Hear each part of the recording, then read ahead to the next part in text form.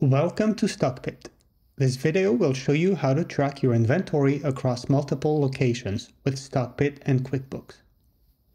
First, let me show you the stock level. For each product, you can track its on-hand, available, reserved, and incoming inventory. You can see the same information by stock location by clicking on the down arrow next to each product. You can also filter this page by stock location. It is also possible to transfer inventory from one location to another with a stock adjustment.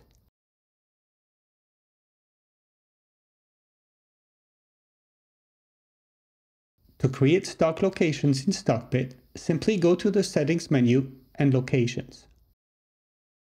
QuickBooks has locations to track where transactions are taking place, but you can't track your inventory in these locations. Stockpit can use these QuickBooks locations to update your inventory in the corresponding stock location. You can map your QuickBooks locations with Stockpit stock locations. Let me show you how to enable locations in QuickBooks. This is done from your Account and Settings menu.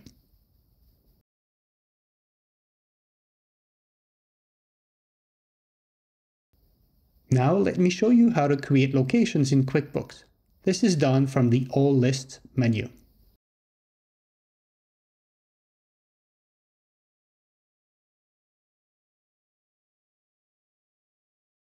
Now let's create an invoice in QuickBooks.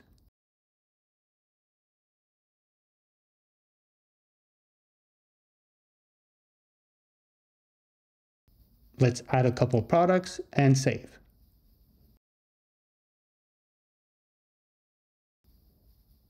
Back to Stockpit, you can see the corresponding order and the inventory has been updated. You can even change the stock locations for each item if necessary.